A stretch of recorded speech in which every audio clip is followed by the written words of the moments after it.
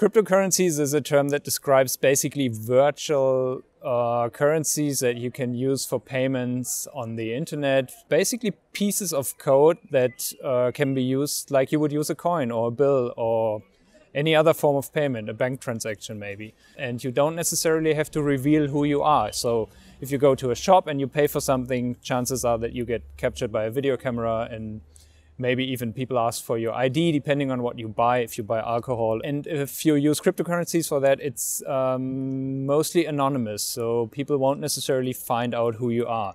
The same is with bank transactions. If you go to open a bank account, the bank will need to see your identification card. They will probably also ask you for what you need the money for. If you put a lot of money into your bank account, they will probably ask you where it comes from.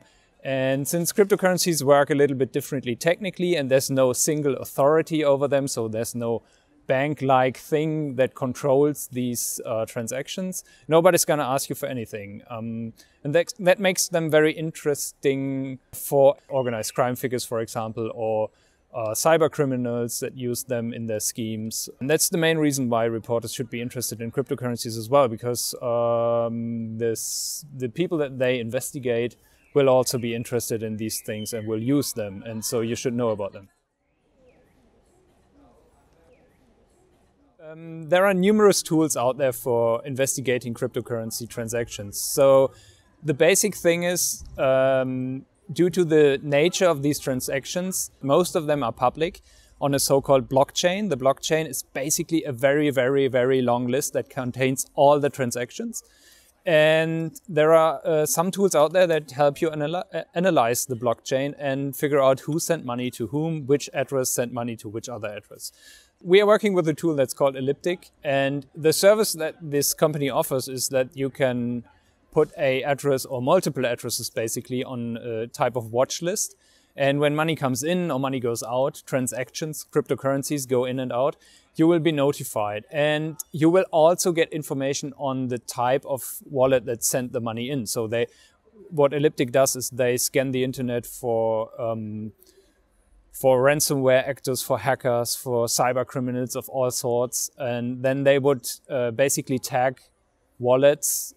So you can figure out if if a wallet was used in a crime before, for example. And you can see if someone gets a lot of money from a wallet that was in a crime, it's highly likely that this person is also involved in the crime as well, or in sorts of cyber crimes as well. And another thing that I would like to advise you to go to if you're interested in cryptocurrencies from a reporter's perspective is a website called learnmeabitcoin.com. It's an analysis tool where you can type in addresses and transaction IDs, and you will figure out who sent money to whom. That's the basic thing, but it has a lot of documentation around working with Bitcoin, working with the blockchain as well. It's full of instructional material. It's a very helpful and nice website by a person who's running this as a service for the public, I guess. And it helps out a lot if you start investigating these things, because concepts are explained as well. And at the same time, you can just go there and click on the Explorer function that they have and type in an address, and they will give you the information of incoming and outgoing transactions as well.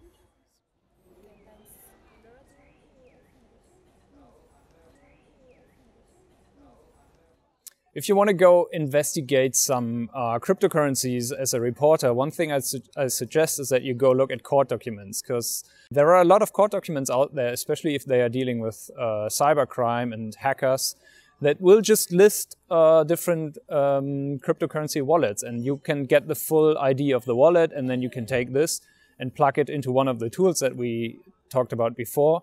And you will see all the money going in and the money going out. Investigate from there. So where did they send the money to after they got it? Who was sending money to the criminals? Who was taking the money out of the wallets?